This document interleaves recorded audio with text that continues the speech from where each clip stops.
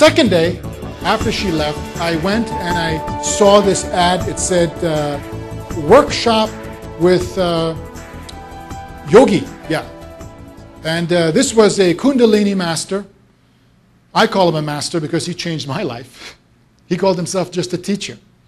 And I went to his class and I got a few things out of it, but then I sat with lunch with him because I wanted to have some personal time. I said, you know, here's my story. This is what happened. This is when I was 5. This is what happened to me, and I'm on my way to the grave now.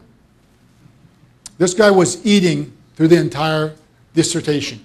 For almost an hour, I condensed your version, by the way, 15 minutes. But for an hour, I told this guy all the excruciating details of what the cardiologist did and what this thing did and what was the test, what was the angiogram. And so he finished his last bite, and he said, Doc, you're the dumbest doctor I've ever met. And I'm insulted because I'm a prestigious doctor. I have 5 years under my belt. Who's this guy in a turban talking to me this way? I couldn't say anything because he's 6'2", much stronger than me.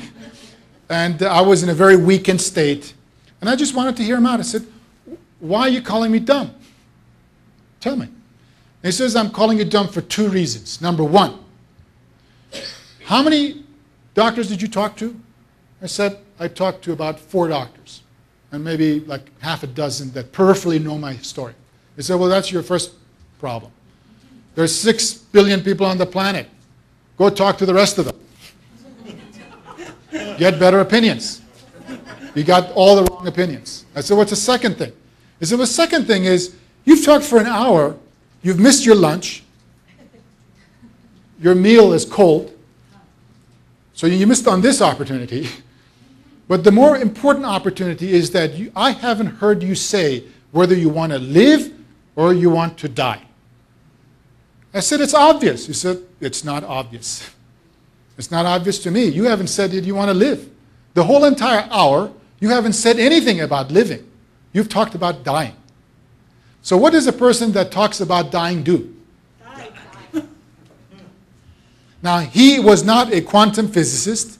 He didn't know Albert Einstein's theories of relativity. He does not understand, or even today may not relate to John Bell and the theorem, the John Bell theorem or the uncertainty principle. We're going to talk about all these because that's what he was talking about.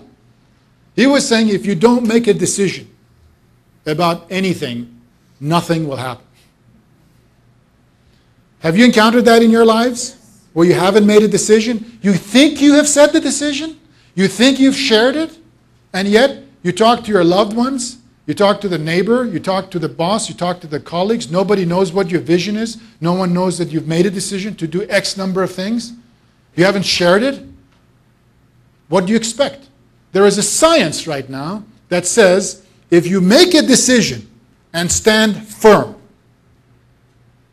that means you exclude all the other options. What's going to happen? Only this will manifest.